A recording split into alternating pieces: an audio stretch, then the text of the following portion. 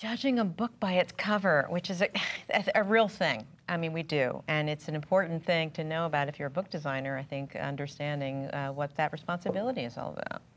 Yeah, books are interesting because they are, you know, they're consumer packages in a way. What you buy when you buy a book, and this is true whether you're buying a digital book or whether you're buying a physical book in a bookstore, or you're buying it online and having it delivered to your house, you're actually buying the stories inside, the information between those covers, the images and the words that some author or authors have kind of assembled for you to achieve a certain effect.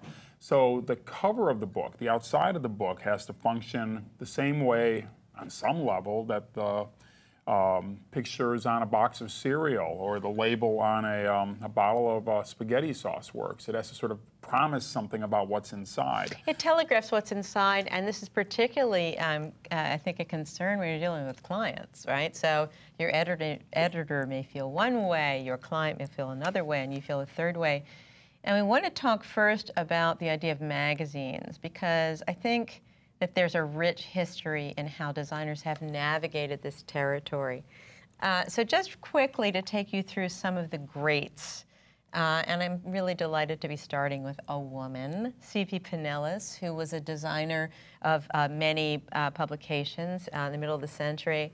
So you can see by these two covers for 17 magazine, the playfulness of the image on the cover, the way the lines of the umbrella kind of correspond to the slant of the letter forms at 17, the reflection, the woman leaning over to the side, the one on the top with the bicycle. So this is sort of the beginning of, after a lot of state publications in the early part of the 20th century, the idea that the magazine could be playful, and that playfulness was itself an invitation to buy the magazine and look inside. Henry Wolff worked at many magazines, including Esquire, started a magazine called Show, and I think made a name for himself at Harper's Bazaar. And I think, like C.P. Pinellas, he understood that you know, these magazine covers were in a battle for your eyeballs.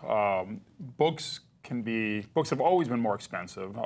Magazines are much more of an impulse buy, even to this day. If you're at the airport or if you're going by a newsstand, if you think you're going to have, you know, 15 minutes, 30 minutes, an hour to kill, you'll think, oh, I want something to read, and a lot of times you will buy a magazine. Then you just scan all these covers, and one of them will jump out to you.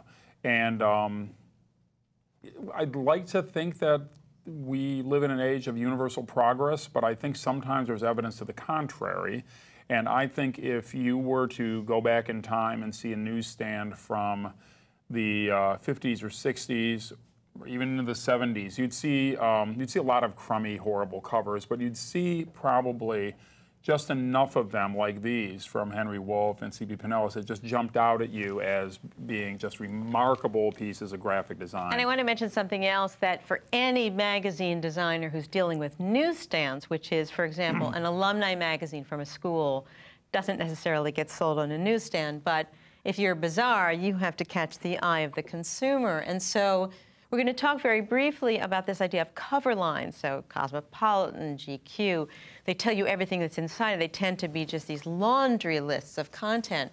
So imagine in the 1950s and 60s doing something like this, where the playfulness of the typography evokes the nature of the sound coming out of the phone, but also corresponds to this beautiful composition that probably made people want to buy the issue. And how great that C.P. Pinellas worked at a time where 17 magazine had no cover lines at all. Can you imagine? No cover lines at all. And then never mind, like 45 ways to like do this, or 102 ideas about that. You know, right. Everything you need to know about buying squash. Yeah, here's a lady with an umbrella. You know, sign me up.